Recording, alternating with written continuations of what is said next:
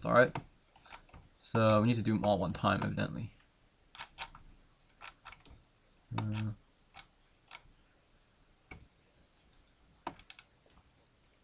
Those will have to merge.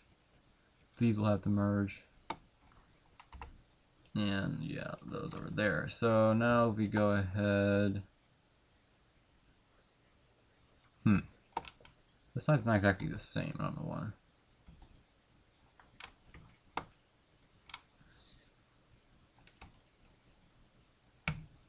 There we go. Gotta move these in about right there.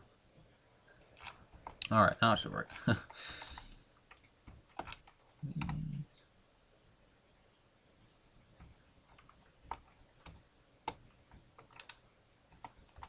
These.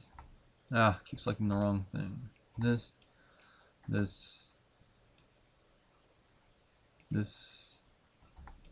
That. These.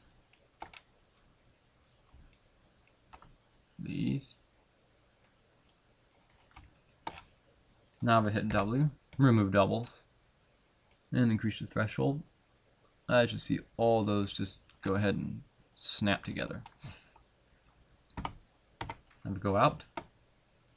There you go. Merge right into the side of that. And so far, no triangles or pinching or any sort of funny business going on. I can go ahead, and this is real nice and thin. Make sure I do the other side too.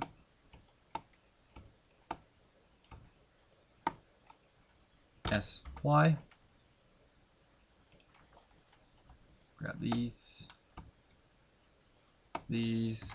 SY, scale these out.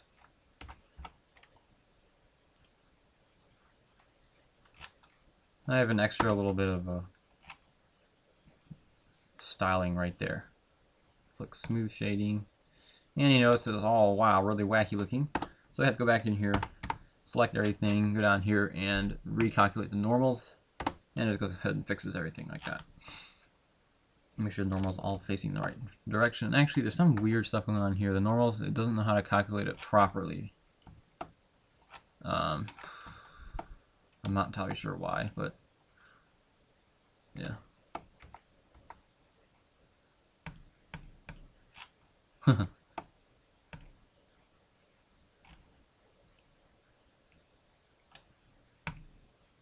You go into your panel here, normals from the face, not really huge. Scale them down a little bit. You notice the blue lines tell you which way the normals are facing, and for some reason on this half of the mesh, the normals are actually facing inside as opposed to sticking out. And unfortunately, yeah, it's kind of hard to fix. For right now, I'm just going to leave it, and then later once we're done, I'll go ahead and have to see if applying the mirror modifier will help fix the normals properly. For now, we'll just leave it. And to make it look a little nicer, we'll just go ahead and keep it on flat shading as well. Alright, so there's the hilt. Now we'll move on to doing the handle. So here, move this down until we have approximately the right length for the handle. The blade's looking a little short now. I'm going to go ahead and lengthen that.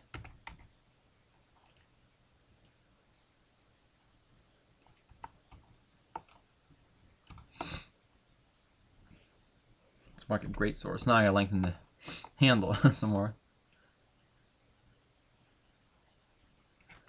And okay, the only separate objects that we'll have on the handle will be the bindings or the leather for the handle or something. But right now the pommel we'll have to extrude out from here. Let's see, I'm gonna do something real simple. Okay, I'm just gonna go ahead and extrude this straight down. Trying to think of what I want to do. I don't know. I'll just see what happens if I extrude these outward. And alright, grab these inward, extrude this downward.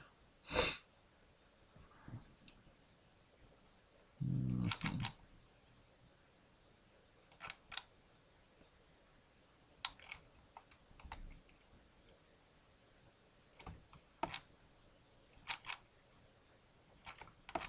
That looks pretty bad.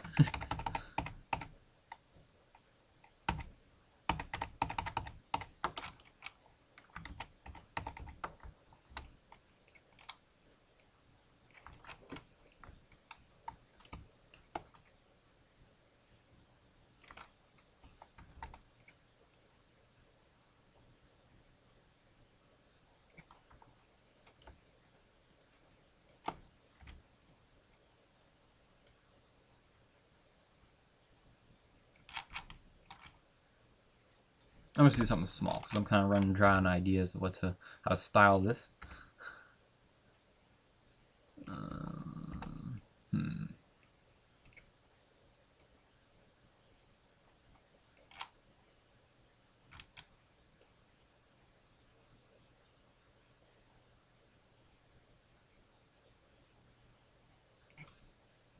Alright, whatever, we'll just do that. Now, I'm gonna have to extrude these inward again. Let's see. Extrude them one more time and extrude them SX0. What? Oh, yeah, I have the modifier on, I forgot. Just drag them into the center. Okay, start filling these in. As you notice, the normals are the wrong way on the top faces as well. We'll have to go ahead and fix that later.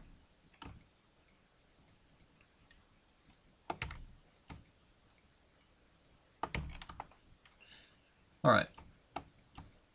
Select these faces down here.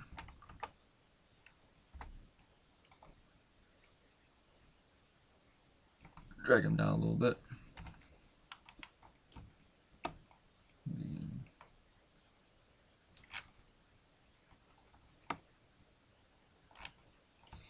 This is a little bit too wide, unfortunately, for what I'm going to have to do with the leather.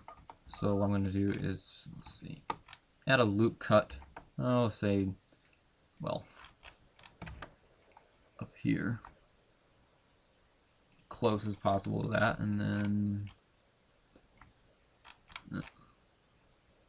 don't want these.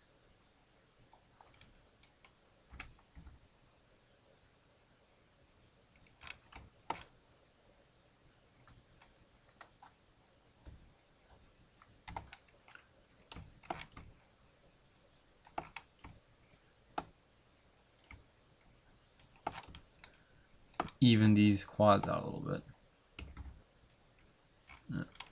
Grab X until they're probably about right in the middle. And it doesn't really matter a whole lot how this part looks, but right now it should look like too thin because we're going to add the leather around it and it'll be thicker.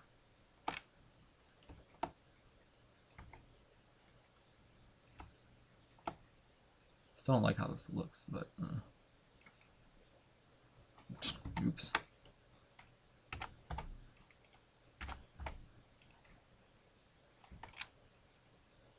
That's certainly very unique.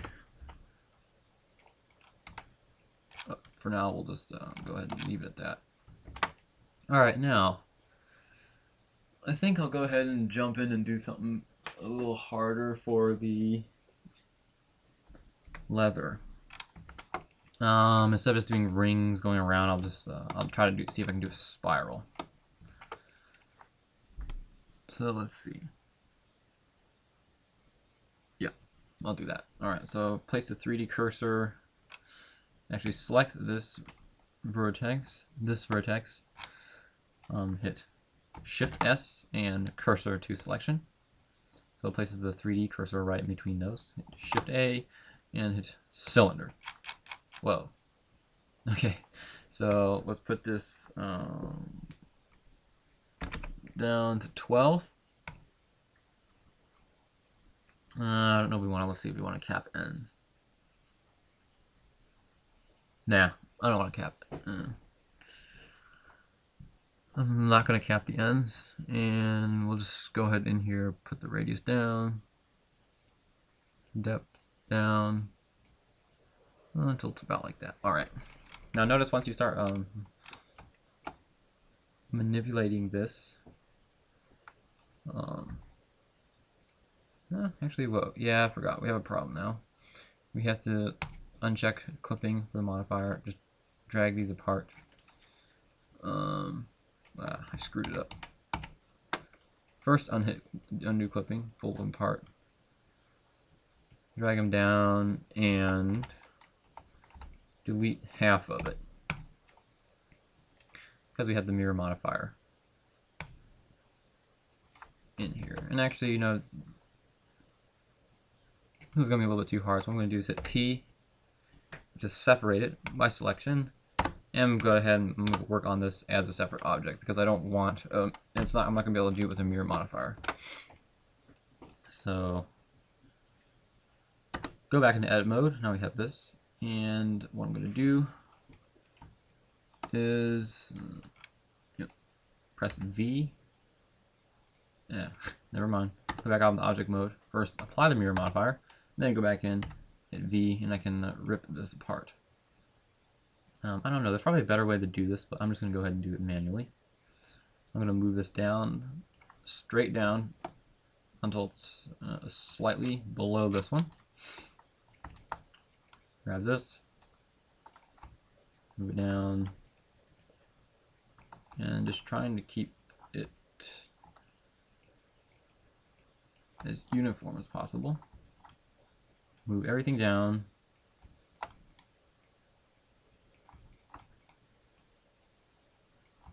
Until, of course,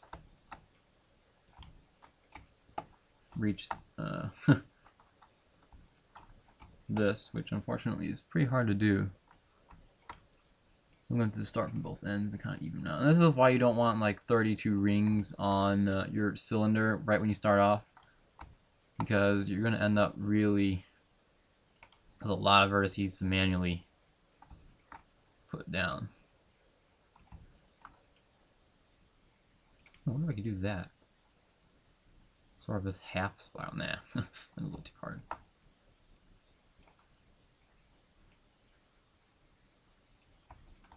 You can probably just measure it out and type in a value for translating these on the z-axis to make it a lot more even. But I don't really know what that is, so I'm just going to do it manually. So if you calculate how tall this is, and then how many rings you have, and then what percentage of the distance you got to move it down, you can just type the value in. But since I'm already almost done, I'm just going to go ahead and do it manually. So now I have a spiral like this, and as you notice, they're a lot further apart than I want it to be. But I'm gonna see, yeah.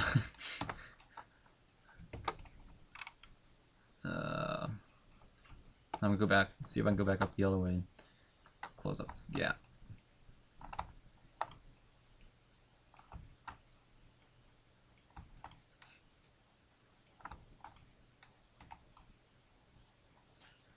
Now I'm going to see if I can select all this, just to make sure it's actually going to work.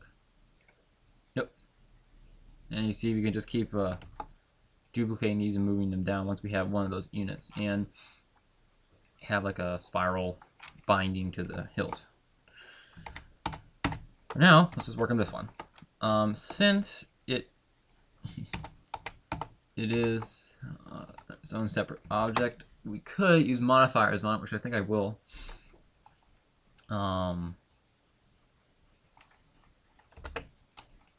Like a solidify modifier? I don't know. Now we're gonna have a problem because I need to put some sort of a ring to cap the end up here.